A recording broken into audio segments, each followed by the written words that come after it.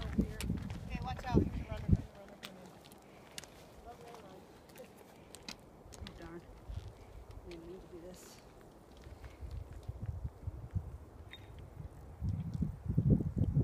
Back up there in the saddle is the border of Switzerland and France. That's one of the tougher sections of hiking right there. Not too much else harder than that.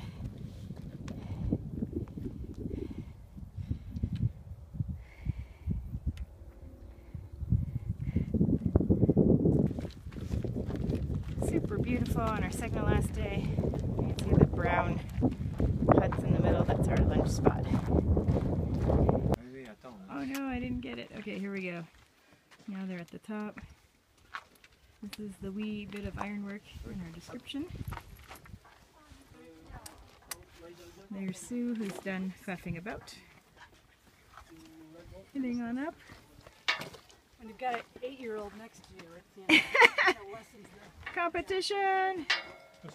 And here's where we are, which is really quite spectacular. And that right there is the Mer de Glace, which is very hard to see in this light. We were at the Refuge de Blanc, Blanc, the White Lake. There's our group right there picnicking. I'm having a bacon omelet in the Refuge. Blanc, from the tippy top, if you follow down the right skyline, that's the Argentiere, which hopefully we'll be doing yesterday. And voila. C'est incroyable ça. Très très très joli. And here's lots of people.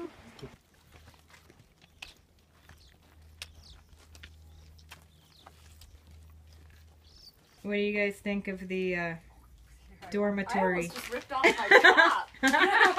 Wait, go ahead. Take it off, Sue. Take it off.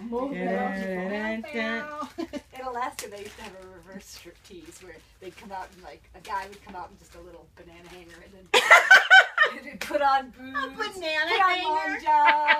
Next thing you know, he's got like this Eskimo.